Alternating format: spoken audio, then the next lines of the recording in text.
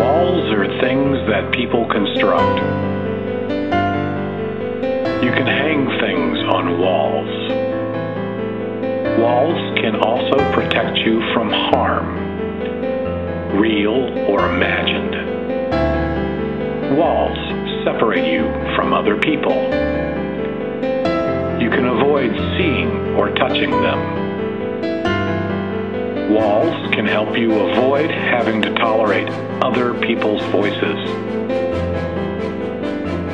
Walls can keep you isolated from painful realities. And walls can keep other people from seeing you as you really are. And that is why walls are like Facebook.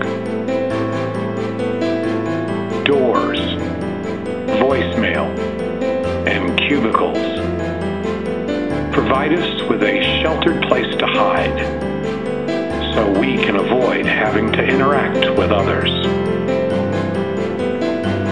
Stalkers, pedophiles, thieves, all waiting for Facebook to make unexpected changes to privacy settings yet again.